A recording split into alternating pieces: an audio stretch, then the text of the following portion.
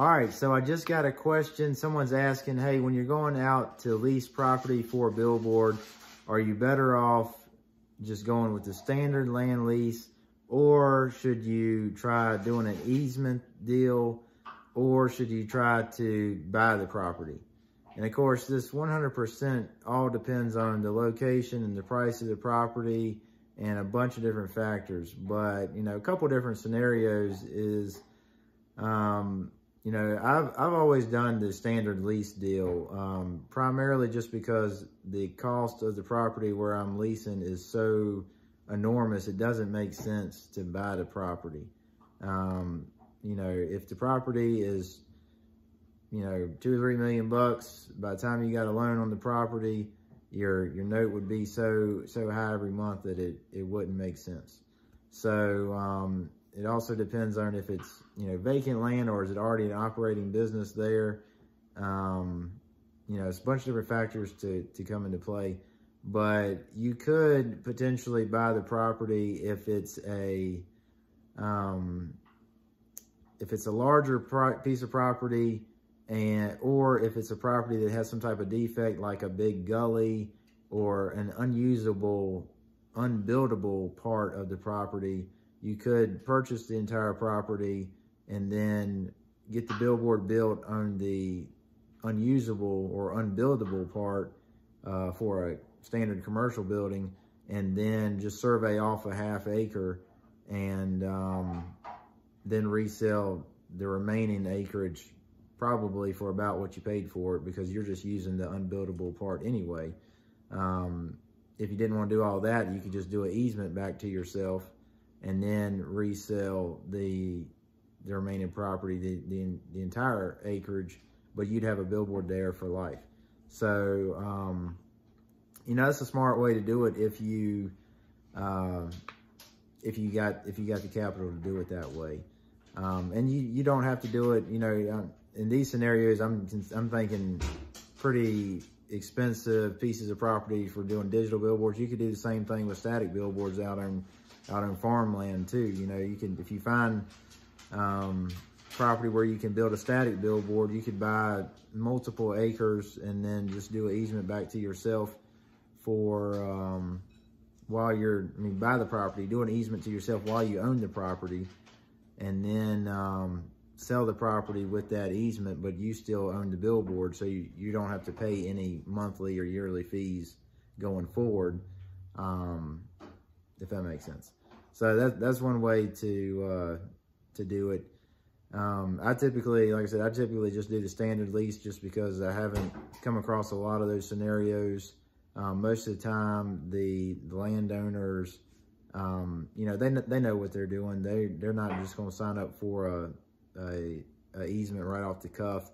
Usually, for an easement deal, without buying the entire property, you're going to have to put a large lump sum down in lieu of monthly payments. So, you know, maybe 8, 10, 12, 15, however many years you negotiate up front of rent payments in lieu of those monthly rent payments for the next however many years. I would say a standard lease term, I try to get a minimum of 20 years if possible.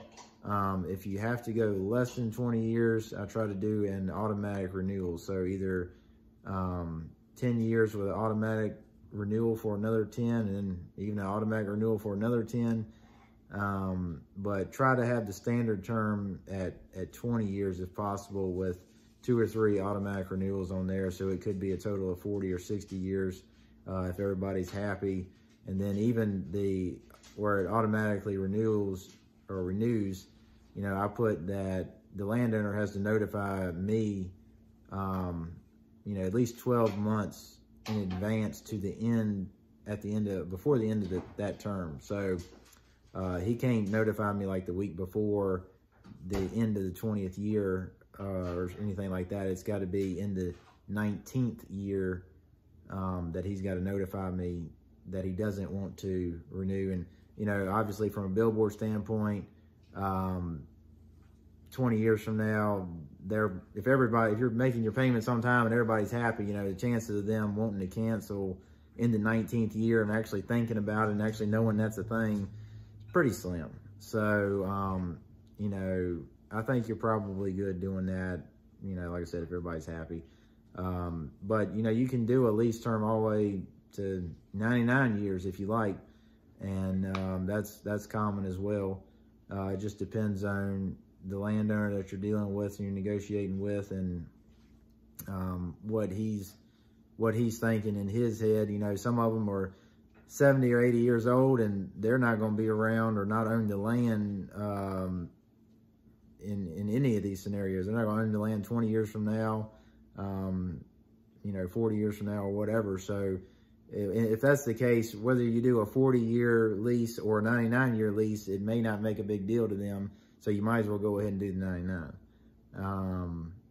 Anyway, just different things to think about, but it's a bunch of different ways you can do it, and there's no really right or wrong way, but obviously, you know, if you can get an easement, that makes the billboard itself much, much more valuable if you ever had to sell it, and it's also a lot more valuable just on the cash flow and the monthly profit as well, because you're not paying out every month to the landowner.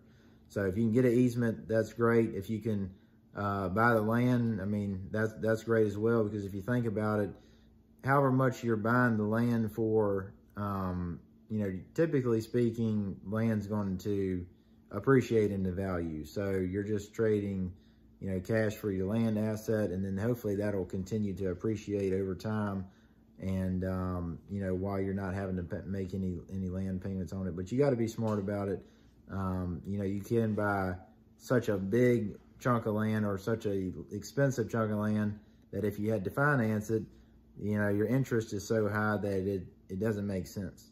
So you got to just do all those calculations and figure out if it's worth it. It's kind of a case-by-case scenario. But right now, all my deals, I'm just leasing. But that is one of my biggest expenses every month is rent payments.